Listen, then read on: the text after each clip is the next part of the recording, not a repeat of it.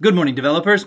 In this video, I'm going to walk you through the process of launching your Node.js app. We're going to use a simple Express app as our example, but how to launch that on a server behind another web server. And the fancy term for this is reverse proxy. And that sounds really scary. Let's break it down on the board here. I use this for pretty much every Node app that I deploy, except in the occasional circumstance. Okay, let's say this here, this is supposed to be a laptop, and that's going to represent the user's browser as well as your local. Why? Well, you have developed your app, and I'll put on here EX for Express, and it's listing on, let's say, port 3000. So I'm going to put right there, :3000. I'm going to use 3000 throughout the video. You can, whatever port number you use is just fine. But on your browser, you go to localhost :3000. You develop, you keep going there, it works great, comes together, and you're ready to show it to people. Whether that's your customers, your mom, your friends, whoever it is, hopefully your customers. How do we get this to a place where the world can see it so that it's accessible to the internet? Well, you've got a server set up, okay? We deploy it, so we somehow get your code base over here. So here's your Express app. It's running on your Node server, and let's say it's still running here at :3000. What can we do? What are our options? Well, I'm going to give you three. There's, of course, a couple more than that, but we'll stick with three. From the browser, okay? Say your browser, who's ever. Again, we've got a laptop here.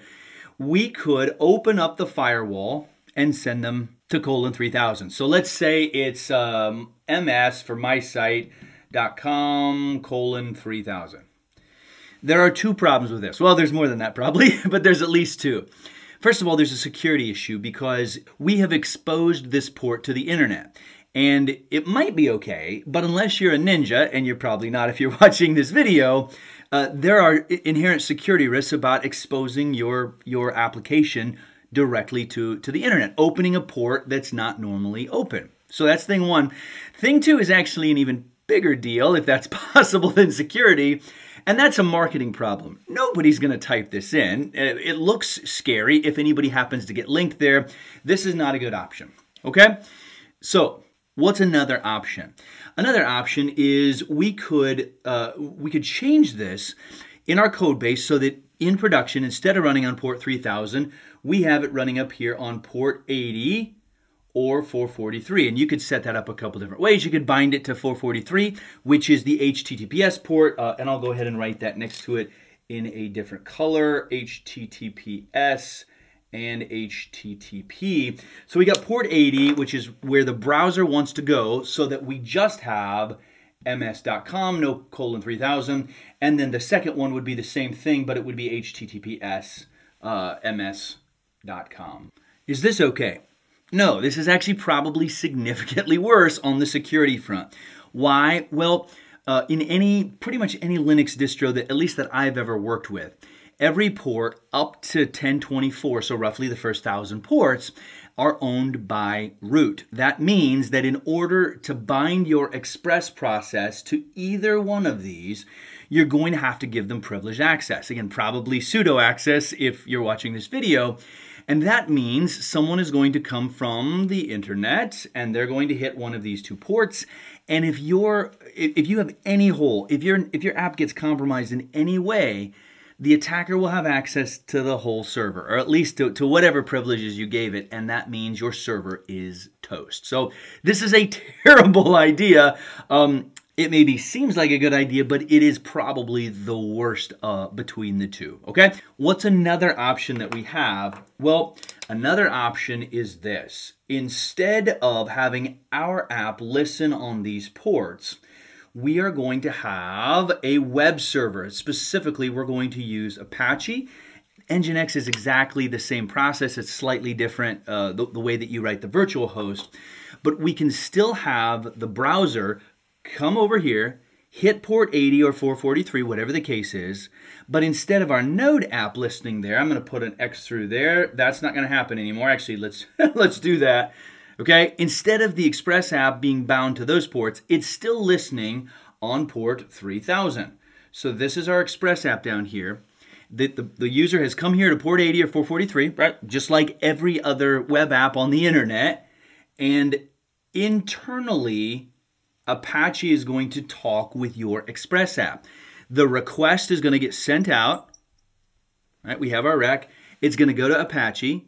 Apache has been battle tested. It's 30 years old. It was made in 1995. Maybe it's older when you're watching this, but Apache's really, really good at handling internet traffic on these two ports. We're leaning on some of the best DevOps and developers that have ever lived and done this type of stuff. Apache's going to handle that traffic. It is going to internally talk to port 3000, send the request down there, and then the response is going to get sent back up to Apache, and Apache will send that back the other way. We have a single place that is really easy to set up a certificate. I'm going to put here TLS, which is HTTPS. We have a much, much simpler way to generate certificates because we keep them in one place. Apache will manage that traffic so that it's encrypted here. If you want, or if I should say, if you need to encrypt the traffic internally for some reason, you can.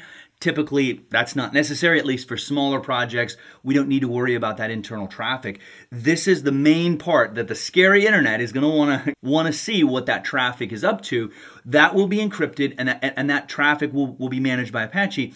Internally, we can talk back and forth without having to worry about that. So you don't have to change your whole code base to use HTTPS. You don't have to generate your own certificates and stash them somewhere on the server, etc.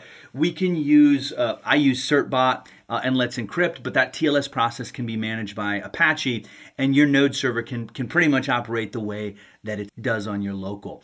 One alternative to this would be Docker. Docker has some advantages and some disadvantages. The reason I bring the TLS thing out is because Docker would be another way to do this kind of thing, since you set up a proxy, right, where the internet is talking to Docker. Docker, your container, is talking to your node app. That's exactly what we're doing here. There's a couple advantages there. This is by far the simplest when it comes to setting up HTTPS in my experience. Maybe when you're watching this, Docker's doing a better job. I don't know. Before we hop over to the keyboard, a couple assumptions. If you're going to follow along with me, you need to have a server already set up, and you need to have a domain pointed at that server. The reason that I'm not covering, I have a Udemy course on that, and I will link that if you want to go through the entire process from beginning to end. But the process, what we're about to do here, is completely different than setting up a server and getting a domain pointed at it, that kind of thing. So we're not going to do that in this video. You already need to have a server. You can follow along with me just fine, even if you don't. The other thing that you need to know is that the server I'm going to use is Ubuntu. If you have a different flavor of Linux, that's just fine, but there are potentially some different paths and maybe slightly different commands, and I'll do my best to bring that out. But Ubuntu is a Debian flavor. It seems to be the most common, again, in my experience, and it's what I use. So the browser and the local, the code base, all that stuff needs to already be on your server. I'm using Ubuntu. You need to have a domain pointed at that server. And what we're going to do is we're going to set it up so that the request is going to hit port 443. We'll automatically forward from port 80 to 443. That traffic will be encrypted. It will be sent internally to port 3000 or whatever port your node app is running on. Your node app will respond back to Apache, and Apache will send it back out. Let's hop over to the keyboard. I have my terminal window open, and I'm using PowerShell, but that should make no difference what terminal client you use or I use, because I have already SSH'd in here to my server. So if you don't have a server, follow along. I think it will still be really valuable. I had no idea how any of this worked the first several times that I did it, so it can be really helpful to just watch.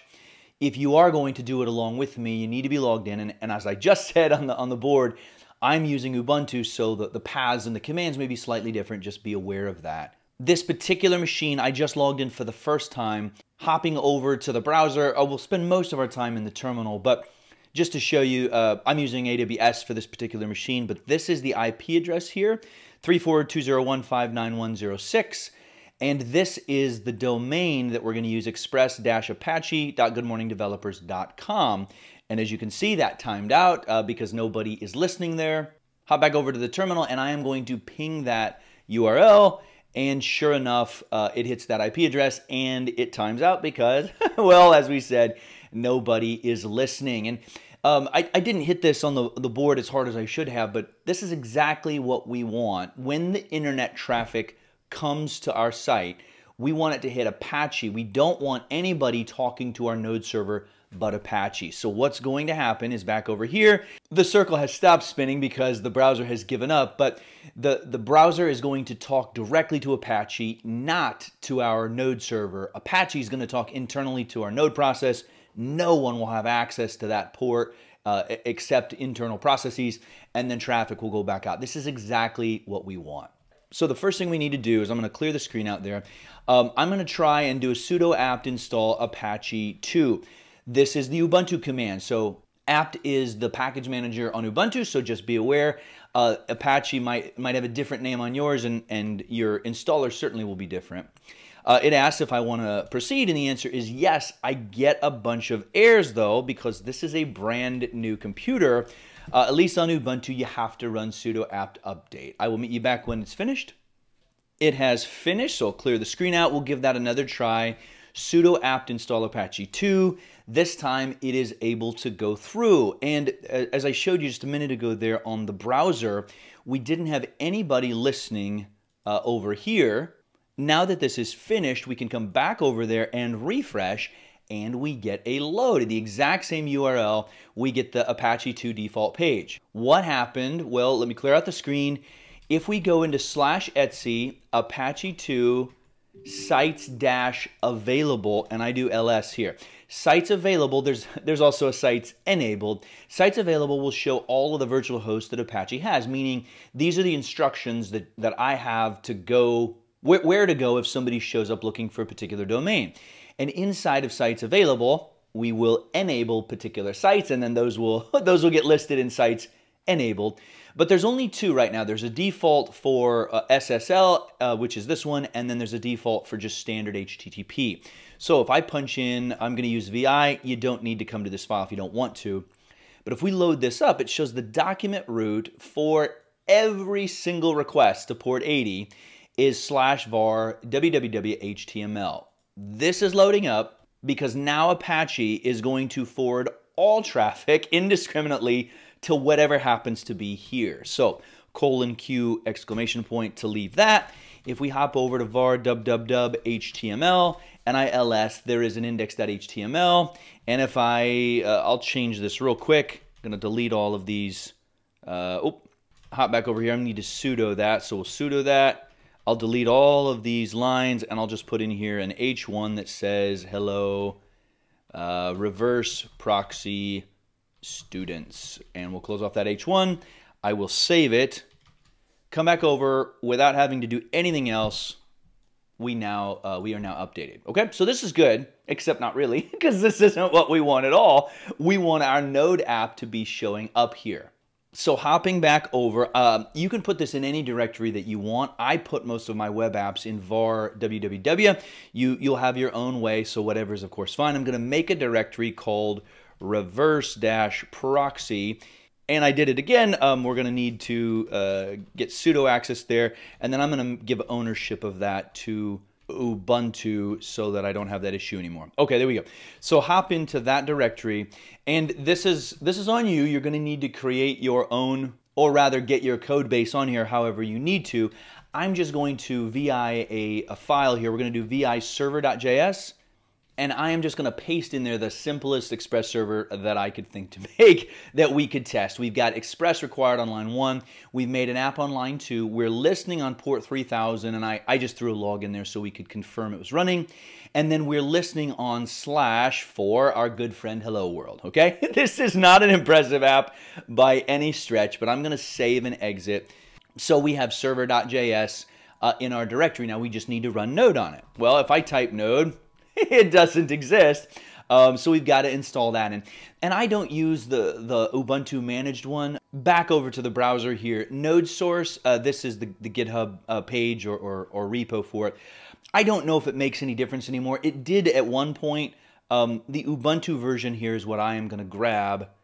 It's down below, and they have node 22. So I will grab, first of all, this command right here. Make note that if you need curl, you'll have to install it there, but I don't need curl. So coming back over, I am going to run curl. It has succeeded. I'm going to grab this next one where we're going to run that startup shell, paste that in. Should take almost no time. Back over here, going to grab this line, which if we scroll back up, it is exactly the same line as right here. At least I think it is.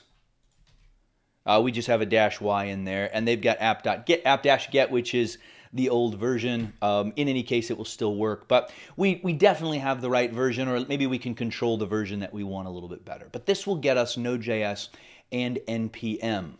So I'm going to clear out the screen, and we'll give it another try. I'm going to run node on server.js, and we got a much friendlier error. This one, at least, is not DevOps related. It doesn't have Express. So this is the part where you should have no trouble, hopefully. I'm going to run npm init-y to get our package.json. I'm going to do npm install Express. And there we go. I'm going to run node on server.js again, and we get no errors. Listening on port 3000. If we come back over here and refresh, well, nothing changes because port 3000 is not accessible. And even if it were, we're going to port 80. If I come over here and punch in port 3000, nothing's going to happen. You can't see the wheel, but it is spinning because this is hidden behind the firewall. That is exactly what we want. We don't want anyone going directly to port 3000. Well, we are going to go back over to /etc/apache2/sites-available. Again, this is the Ubuntu path. It's going to be different if you're on a different flavor of Linux because Apache has different places where it will put itself. And we are going to create a new file. And I use VI, use Nano or Emacs or whatever your thing is. I use VI. But we want to call this, you can call it actually anything that you want, but it's usually good practice to name it after the site that you're doing. So for me, yours will be different, whatever your URL is, but it'll be express-apache.goodmorningdevelopers.com. We have to end it with .conf for configuration. So that will open up a blank file. In VI, I hit I to go into insert mode, and I am going to paste in a virtual host file that I have used forever. The only things that you really need to change, well, I'll show you. Wrapping around the whole thing, we have this virtual host. It looks like an HTML tag or XML, and that's exactly what it is. Virtual host. I want you, Apache, to listen for any network traffic of any kind, any IP address, any domain, right? That's what the wildcard is, that comes in on port 80. If that happens, then at least check to see, is the server that they're looking for this domain? If the answer is yes, then I've got a location tag. Technically, you don't need this, but I always put it in there. You can change the relative path or whatever if you need to, but we're going to use proxy preserve host. This is going to give us an error because we haven't enabled this yet, but make sure that this is on, and then the traffic that you get coming in on port 80 for this URL, you are listening, Apache, you're listening, you forward internally to this address. And I've got 127.0.0.1. That is localhost. It's the same thing as localhost. It's just the loopback :3000. This is what you can put on your local, and it's the same thing that you've been doing. Our node server is going to be listening here, and Apache is getting the traffic from the scary internet, port 80, this URL. We are going to turn around and internally talk to the server, and the reverse, meaning the traffic coming back, this is the request going in, this is the response coming back out from that same place. It's going to go back out to whoever was looking for this. This is exactly what we want. We want Apache is the only process that should be talking to our node server. Apache is trustworthy, the scary internet is not. I'm going to hit escape to get out of insert mode, hold shift down and hit Z twice to save and exit, and we are back here. We have to enable the site, so we're going to do sudo a2 nsite, and then we're going to throw in there the file we just made. So this configuration file, again, this is Ubuntu. This is how it works on Ubuntu. It might not work like that for you, so please check that. We run it, and it wants us to run this command. We have to restart Apache because we just made a configuration change. So I sudo it, paste that in there, and we get an error. So if I copy this and run sudo and paste that in, it will tell us what the problem it has, and it says invalid command proxy preserve host. Like we just said, it said perhaps it's misspelled. We can't see the whole error there. It's not misspelled. We have not actually enabled that. So I am going to kill the server or this process here with Control C. Let's clear out the screen.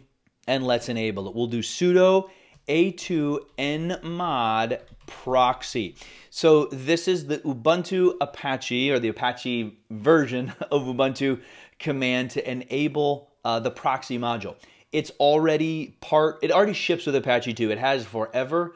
I can't imagine you won't have it for any reason, so I'm not going to go over it. But the proxy module needs to be enabled. We get the note that the proxy module has been enabled, and we have to run this command again because, again, we made configuration changes. So restart the server, and we didn't get an error this time. So it's exciting. To try this out, we're going to cd back over to var www, and then I don't remember what I called it, reverse proxy, there we go. I'm going to run node against server.js. So this is where I created my server. You need to go wherever you brought your code base in, and you can run node against server.js. Listing on port 3000, that's where we were before. Come back over to the browser, get rid of the :3000, which we don't want, and try this, and we get an internal server error. Well, I set us up for this one, and I am sorry for that, but we're going to kill the server. We have to enable another module. What the error that we're getting is because we have to also do an a2 nmod proxy HTTP. It isn't enough to just have the proxy module enabled. We have to also enable the proxy HTTP so that it knows how to handle HTTP traffic as a proxy. So a little bit of a side note there. If you enable this, it will automatically enable everything up the tree. So normally I would just do this one. And as you can see here, the proxy module is already enabled because that's a dependency. Yeah, again, probably a silly thing to set us up there. But now we have to run restart again. So run that command one more time. And then let's run our node server.js. Let's hop back over and refresh. And there we are. We get hello world at our URL. Really exciting. At this point now, you would use PM2. At least that's what I would use to run the process in the background. Before we do that, I'll briefly show you. We have to do that because I sold that as one of the values. We are running on port 80, and that's not good. We want to be running this on HTTPS. There's no reason for it to be on port 80 because certificates are basically free now, and phones usually won't load stuff on insecure sites. So we can get HTTPS a really easy way with certbot. It will handle the whole process for us right here, and this hopefully will still be there because it's been here as long as I can remember. My HTTP website is running Apache on, and then pick your flavor here. I'm running on Ubuntu. They don't have 22 for some reason, so I'll just grab 20. We scroll down, and here we go, install certbot. So I'm going to copy this command here, come over and paste it in. And if you get an error about Snap, you'll need to install Snap. They have it back up there. It should ship with Ubuntu, but let that finish. Come back over and run this command. This just creates a symlink. I'm not sure what that C is at the end. Let's just make sure. Okay, I don't know what happened. But this is going to create a symlink to that binary. And then we are going to run this command here, sudo certbot -- Apache. So coming back over, here's where the magic happens. And this is so awesome how simple this is. The first time we run, it's going to ask us what email address you want to put in here. You can cancel it, but you do have to have something in there. And then you'll have to accept the terms, yes or no. You can't move forward without accepting them. It will ask if you want to support EFF. That's entirely up to you. Do you want emails or not? And finally, we reach this place, which again, this is where the magic is. Which names do you want to activate HTTPS for? Well, we're using the Apache version, so it knew where to look. And I only have one site on here, and it gives it to us. I'm going to hit 1 because that's the one that I am going to use. Hit enter. And it is going to go out to Let's Encrypt and get a certificate, put it where it needs to go, update our virtual host, and restart Apache. Not to mention, it's going to redirect all traffic on port 80 to port 443. So you can see everything just happened. Congratulations. Hopefully you get this. Successfully enabled HTTPS on this site. So if I come back over here, it says it's not secure. If I just hit enter, it automatically forwards us to the HTTPS connection. The server's down because I killed it. I'm not using PM2 here. I'll run node on server.js. We'll come back over, refresh again. There we go. We have a secure connection. You can click on that and go through and look at the certificate. I'll try to go to HTTP here, and it will automatically forward me, which is a really good thing. Let's try putting in :80 at the end. It won't even let me do that. So this is a really good thing. Why is it doing that? Well, let me kill the server one more time and show you quickly. Back to Apache 2, sites-available. We'll hop in there and take a quick look at our vhost. And I was too quick on the draw there. If I ls, we've got 2 configuration files now. We have the one that we made. Let's Encrypt, or I guess certbot, just made this new file. Same name, but it has -le for Let's Encrypt, -ssl, because this is where our certificate is at. So I'm going to look at the one that we made here. So let's sudo vi that thing. We've got 3 new lines at the bottom. The rewrite engine is on. Okay, that's the thing that is going to tell the server that, hey, someone showed up on port 80, but we are going to send them on to the HTTPS version of this. And this is permanent rewrite. So before anything happens, Apache gets the traffic, notices, hey, this person's on port 80. They shouldn't be here. They should be at the HTTPS. So we go back and look at that other file, and then we are done. This is pretty much the same thing. You have to have the SSL module enabled, a virtual host that's listening on 443 instead of 80, which is correct. This part's all the same. This is where the SSL certificates have been included, and that is magic. So I'm going to close out of this. That right there is the whole process. Run back over to our server quick and run node on server.js.